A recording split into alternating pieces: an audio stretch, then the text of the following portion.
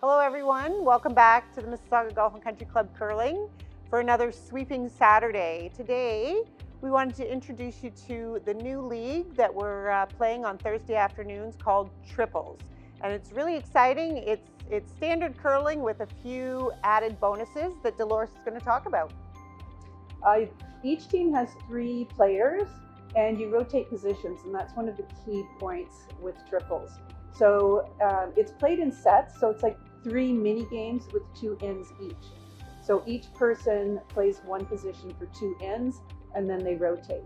So with 3 players, each person throwing 2 rocks, that's 6 rocks that you're using. So it ends up being a short game. It's not a full 2 hours. No, we can bet on about an hour and 15 minutes, I think, to play the 6 ends or the 3 sets. Yeah, so it's really nice. Another thing is with sweeping, it's really good practice for sweeping because you have one sweeper between the hog lines.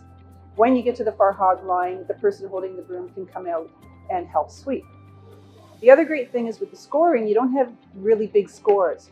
So each set is worth, the first 2 sets are worth 2 points each, and then the last set is worth 4 points.